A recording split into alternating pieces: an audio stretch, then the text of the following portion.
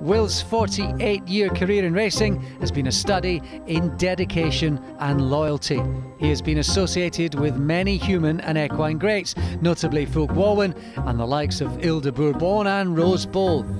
In that time, he has nurtured countless young people and horses in his care, although the latter have accounted for 4 broken collarbones, 2 broken knees and 6 other operations.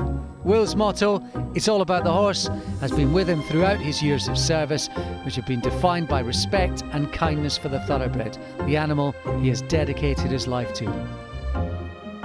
I know that wherever I am in the world, he will be looking after the horses for me. What I most enjoy about my job, I just love the horses. I love the outdoor life, getting up in the morning. I live for the horses. The horses are the main part of my life.